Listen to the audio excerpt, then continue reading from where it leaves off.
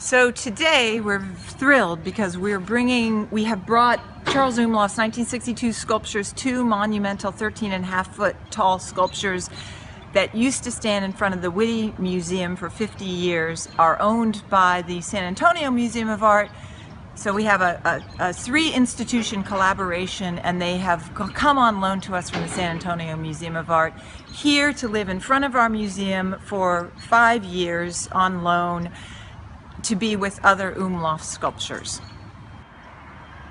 It's exciting to have them back.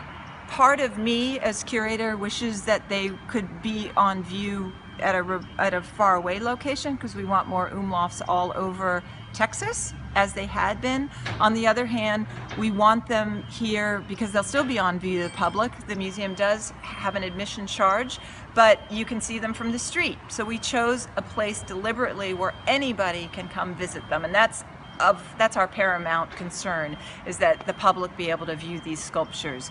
It's significant to have them back also because the style is so, we don't have anything of this size, scale, or this particular style. It's very much like Umlauf's 1952 Poetess.